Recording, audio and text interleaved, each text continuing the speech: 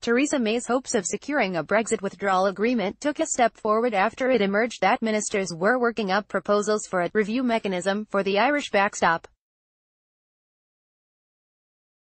Officials at the Attorney General's office and the Brexit Department are now drawing up plans for a system by which the UK could end a temporary customs arrangement with the European Union without Northern Ireland being treated separately.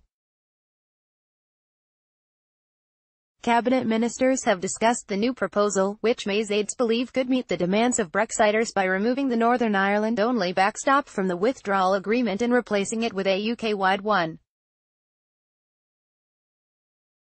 In a presentation to his colleagues on the backstop, Geoffrey Cox, the Attorney General, said the compromise on the Northern Ireland border was a major step in removing the final major sticking point in the Brexit negotiations, sources said. The Brexit-supporting minister, who already has a powerful position within the cabinet as ministers demand to know more on government legal advice, is emerging as an increasingly significant player in May's plan to get her cabinet on board. However, sources said there was immediate disagreement over whether the proposal would give the UK the power to unilaterally call time on the backstop, with both the Home Secretary, Sajid Javid, and the Foreign Secretary, Jeremy Hunt, arguing that it must.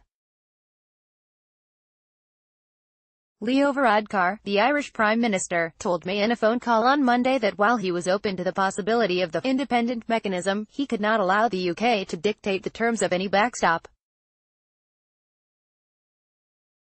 Michel Barnier, the EU's chief negotiator, said a breakthrough on the Irish border issue was not close.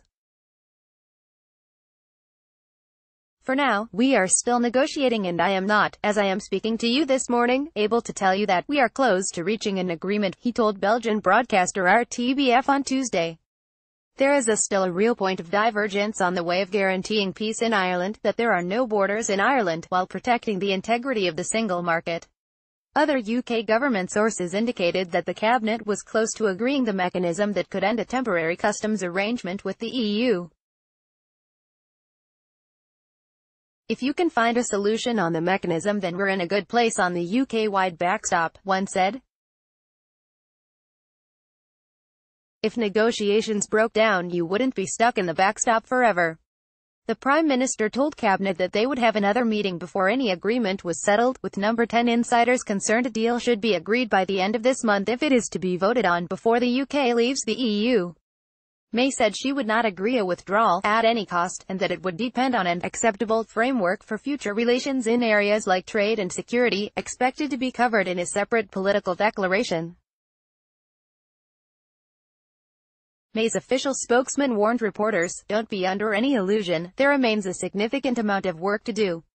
He added, she said that while 95% of the withdrawal agreement had been concluded, on the Northern Ireland backstop there are a number of issues that we still need to work through and these are the most difficult.